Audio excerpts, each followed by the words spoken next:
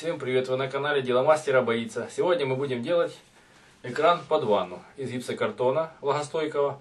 Дальнейшее обложится это все дело кафелем. У нас есть ванна шириной 1,60 м. Гипсокартон будет 2 слоя. Соответственно, толщина гипсокартона 1,2 см. Общая будет 2,4 см. Для этого понадобится уровень, гипсокартон, карандаш, саморезы и кафель с плиточным клеем. Итак, начнем. Для начала необходимо определиться с уровнем, на котором будет находиться экран. Для этого к краю ванны выкладывается уровень и отбивается на пол.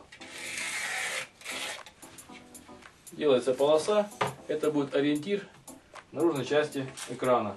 И в дальнейшем от нее будем рассчитать расстояние, которое нам необходимо для кафеля, гипсокартона и профилей. Теперь от этой линии начинаем расчет толщины, которую необходимо отступить от бортика ванны. Для этого берется толщина гипсокартона. У нас будет 2 слоя. Между собой мы их склеим, клеем ПВА.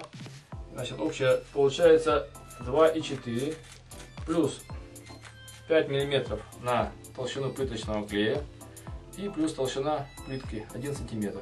Итого получается еще от краешка бортика, так у нас будет заходить экран под низ, еще плюс 5 мм. Итого 4,5 см. Отмеряем это расстояние и рисуем линию от нижней полосы, которая у нас была на полу. Отмеряем 4,5. Здесь будет находиться профиль УД. Теперь соединяем две линии слева и справа с помощью полосы. И уже от этих боковых краев линии делаем вертикальные отметки на стенах. Эта полоса будет местом крепления профиля УД.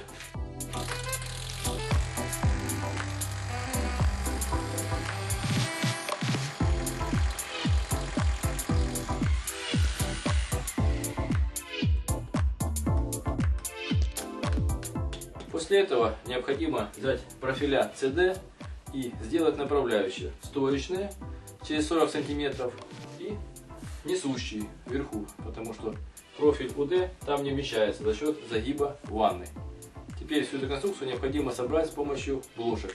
Бложки используем оцинкованные, они не ржавеют и хорошо подходят для влажных помещений. Соединяем все конструкции по 2 самореза на каждый профиль.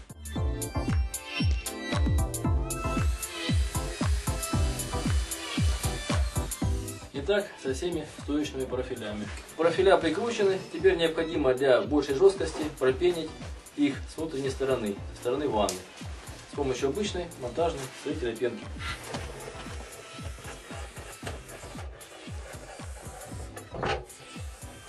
Можно пробовать ставить гипсокартоновый короб. Он плотно прижимается влагозащитной частью внутрь, потому что две части будут у нас склеиваться внутренними частями с помощью клея ПВА. Не забываем сделать отметки на гипсокартоне, где находятся профиля металлические, потому что потом будет проблематично на них попасть. Наносим монтажную пенку на ванну.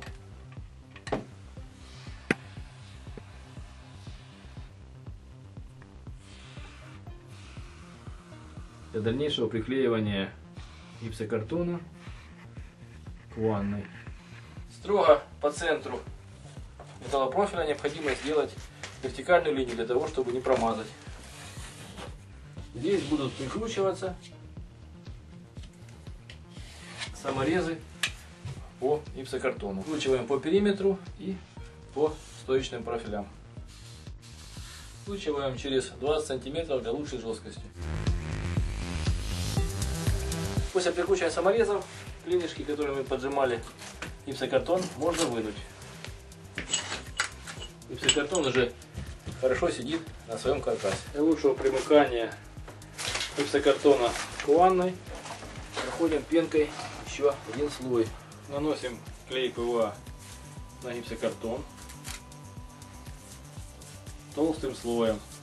Клей должен быть вязким, чтобы он меньше стекал, ложился толще. Теперь можно приклеить второй слой. Заводим и прижимаем.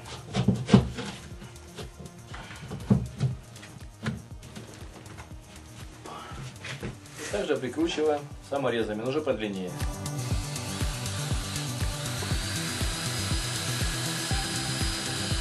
Вот наступил момент укладки кафеля на щит ванны.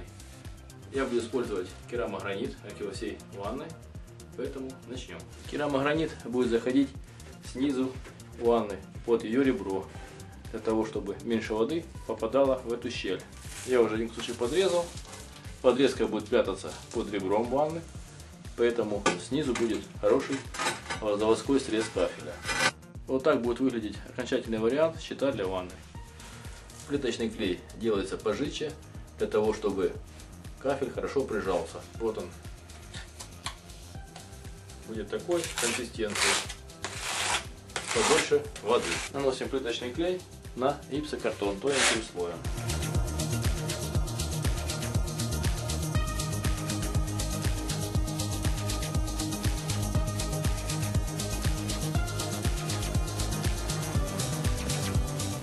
Кафель прижимать под низ ванны.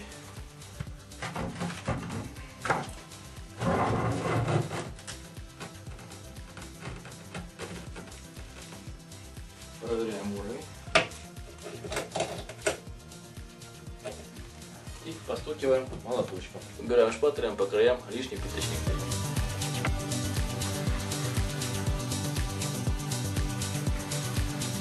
На следующем этапе нужно вымерить расстояние от керамогранита до стенового кафеля. Теперь необходимо перенести эти размеры на керамогранит.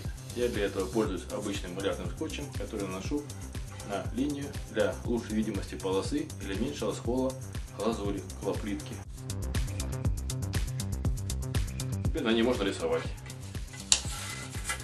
Ставим две отметки с противоположных сторон. Две метки выставлены. Теперь с помощью линейки рисуем перед линию. Это будет линия среза, которая находиться будет возле стены с левой стороны. Наливаем воду в ванночку плиткореза. И теперь можно приступать.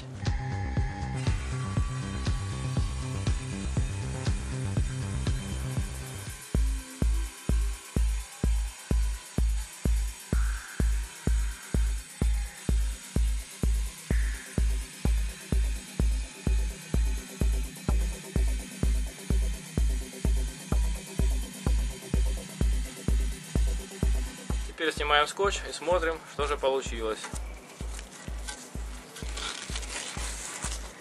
Скол небольшой есть, но под бортиком ванны его не будет видно.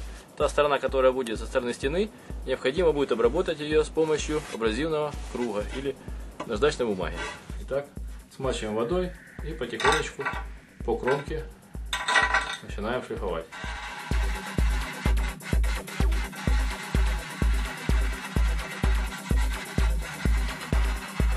Краешек обработан, вытираем тряпкой мокрой и смотрим. Небольшие выбоины еще заметно, но в принципе я буду дотирать швы затиркой, и угловой шов будет перекрывать все эти выбоины и каверны. Уже дозируем этим же шпателем.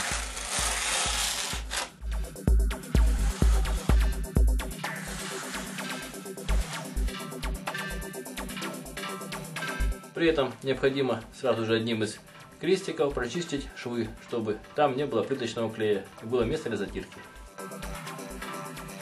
Одна из кафелин будет у нас съемная для ревизии и прочистки канализации в случае ее забивания. Здесь необходимо вырезать проем примерно около 3 сантиметров от края кафеля, от края ванны и снизу и справа.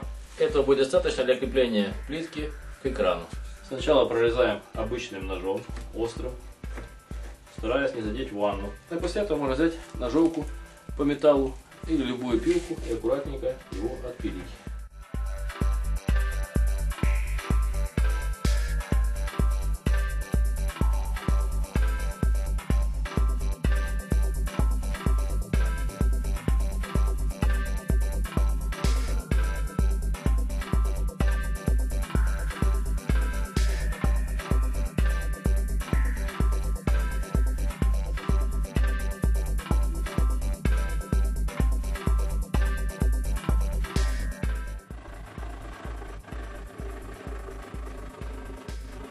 Кусочек можно достать. Мы вырезали.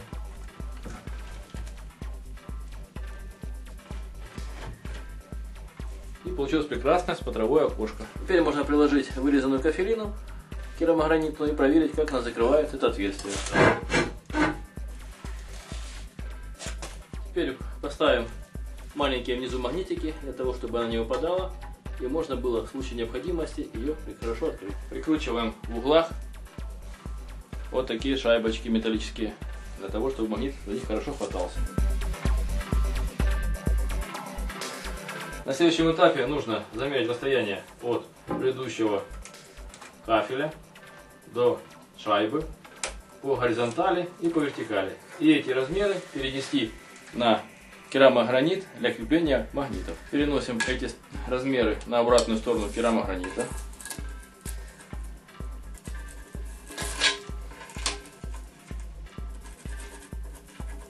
И вместе их пересечения необходимо наклеить магнитики. Делаем это с 4 сторон.